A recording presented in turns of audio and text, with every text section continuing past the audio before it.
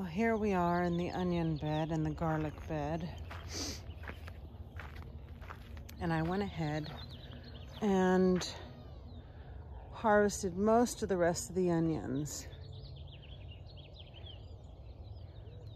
It's looking pretty good.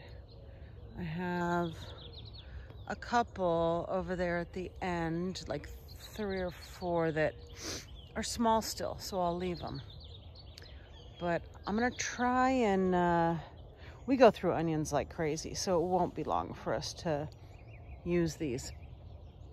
I'm gonna try and see if I can braid these and store them.